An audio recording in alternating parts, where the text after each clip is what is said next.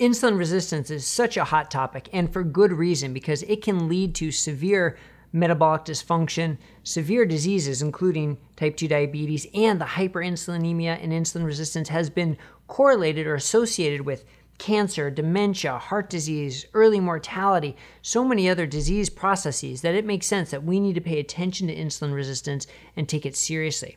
But here's what's so interesting. There's sort of a form, quote unquote, of insulin resistance that occurs for people eating low-carb diets or fasting.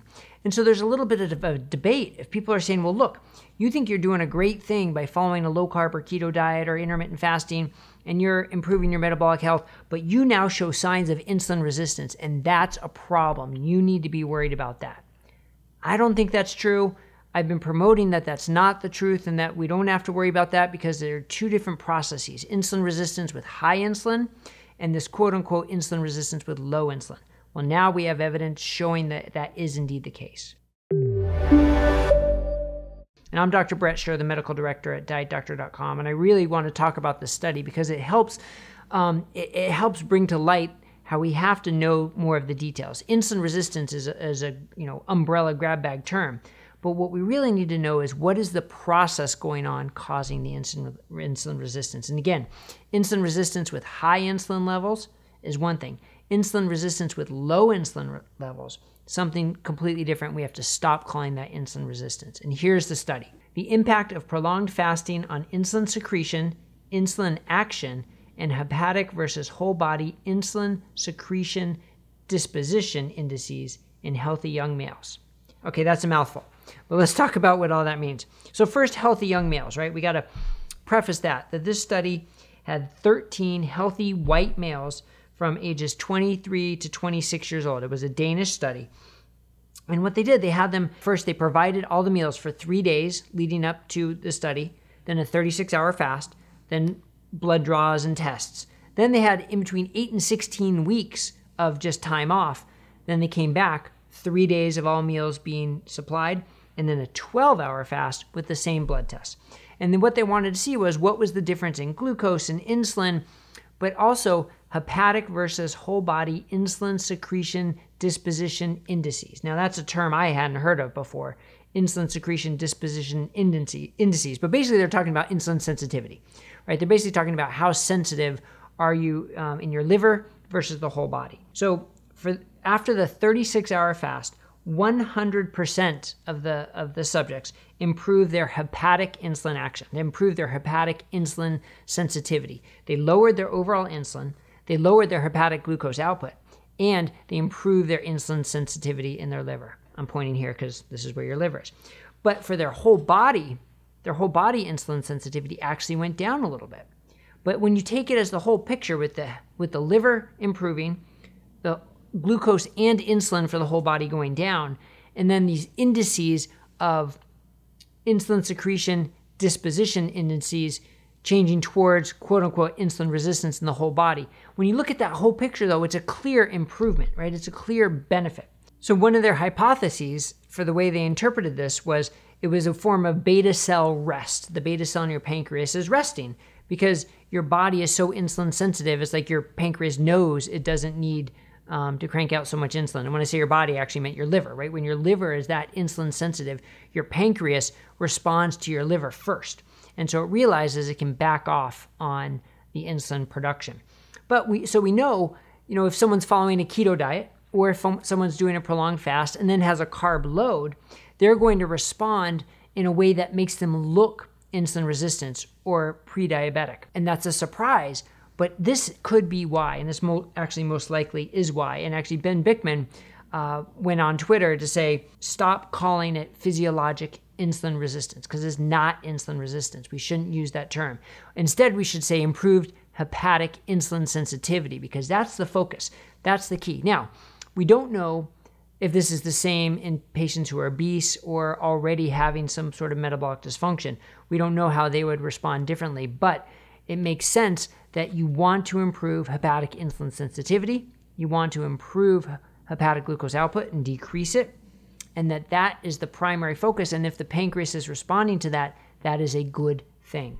So other terms have been used for this, like adaptive glucose sparing, that you're sort of saving the glucose for your brain as your body's running on ketones. But, there's only a 36-hour fast. It's not like it was months and months of a ketogenic diet or a 5-day fast or something. This was after just 36 hours.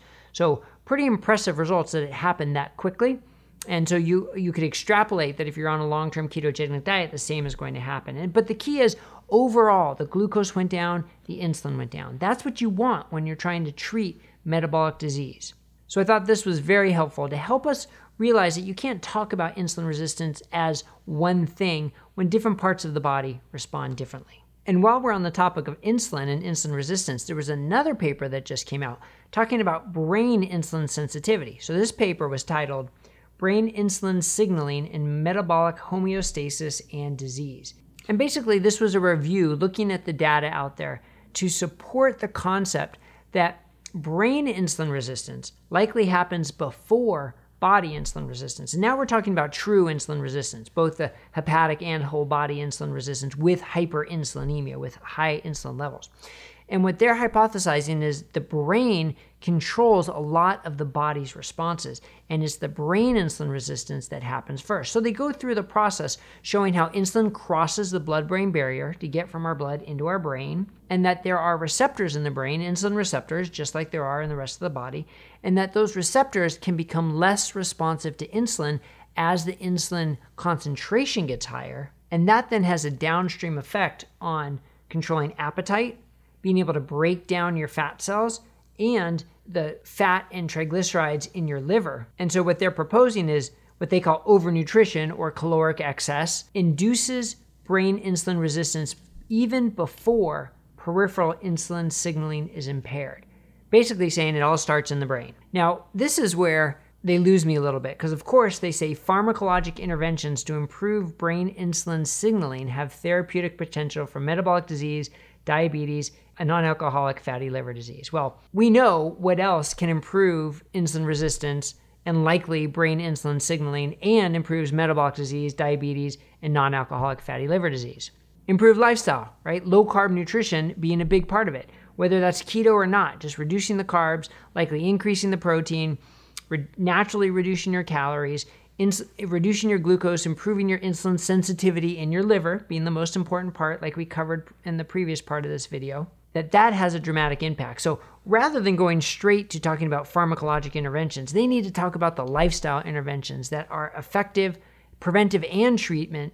And we have so much information on our website at dietdoctor.com about treating fatty liver disease, about treating metabolic disease and type 2 diabetes. The connection with the brain also brings up this whole concept of quote-unquote type 3 diabetes, right? Alzheimer's disease has been labeled by some as type 3 diabetes as a dysfunction of glucose utilization and possibly insulin signaling and insulin resistance in the brain. So it's really bringing this all together.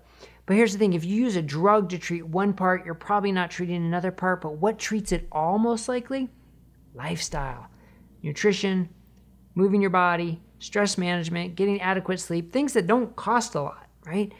Some might find them hard to do, and that's what we want to do here at Diet Doctor, is make them easier for you to learn about and implement into your lifestyle and connect you with physicians and clinicians and coaches who can help you on your path to make those changes, because those are likely going to be more impactful than any drug, any expensive drug with side effects, or any drug that's focused on one part, because nutrition hits it all.